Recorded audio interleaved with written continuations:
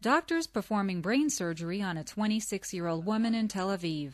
It's a complicated procedure since it is being done without ever having to touch the skull. And doctors have come from the former Soviet Union to learn what it's all about. Strokes and other cerebral hemorrhaging incidents are on their way to becoming the #1 cause of death worldwide. Doctors in Israel, France, Turkey, and the United States have been perfecting delicate endovascular neurosurgery procedures for the past decade, but these procedures are only now reaching the rest of the world. And we start to do a lot of cases since 1 year, and now we can do ourselves simple cases, and if it's the difficult cases, we cooperate with Dr. Maimon and made operations together.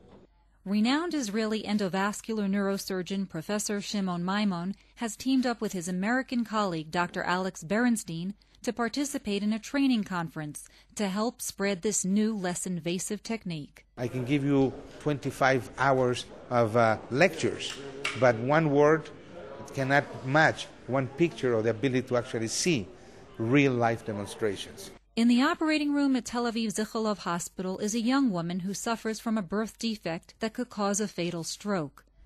On the screen is a radiological roadmap of the brain's major arteries.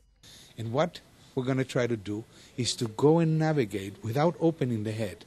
Go from the blood vessel of the leg, one of the branches of the tree, into the main trunk of the tree, the aorta, into the blood vessels of the brain. And then a liquid material, which is like silly putty, is injected very slowly and is permitted to harden to create a cast of this bizarre amorphous piece of anatomy. Professor Maimon pushes the guide wire from the femoral artery in the leg deep inside the young woman's brain. He is hunting for an arteriovenous malformation, or AVM. This short circuit of the brain could rupture and cause cerebral hemorrhaging. Once they find it, the doctors inject a newly developed non-adhesive silly putty-like glue called onyx to seal the vessel.